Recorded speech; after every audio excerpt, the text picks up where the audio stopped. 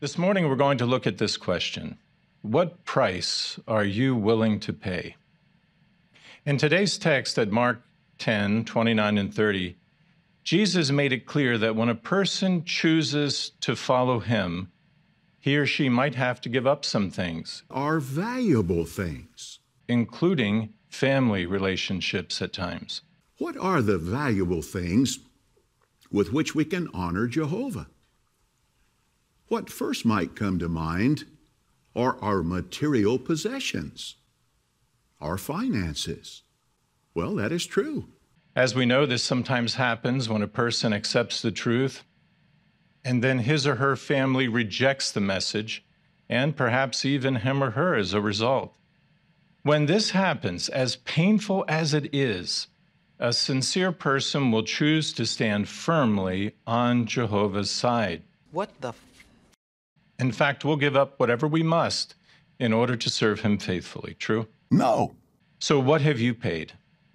It's good for us to consider what we're willing to do for Jehovah and his Son. They will bless us many times over if we remain committed to following Jesus' example.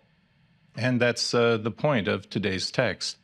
The fact is that many of our brothers and sisters continue to serve Jehovah faithfully despite having only a few family members, or perhaps no family members serving Jehovah along with them.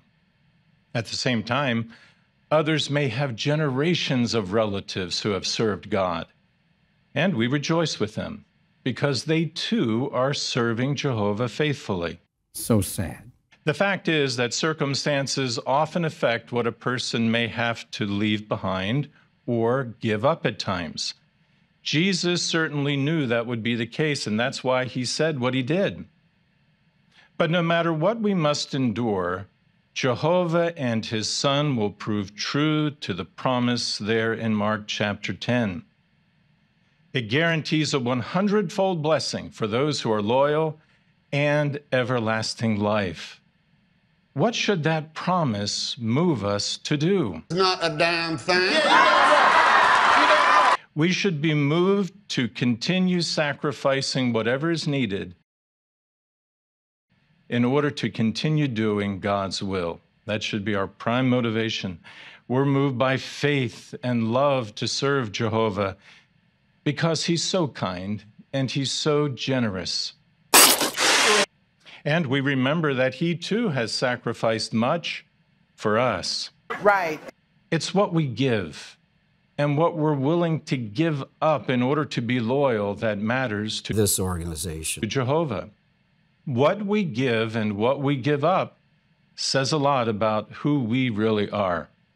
So while what each of us may have to give or give up at times will vary, Jehovah will kindly give us more in return than we can ever imagine. True or false? Again, Jesus said at Mark 10:30, 100 times more, so to speak.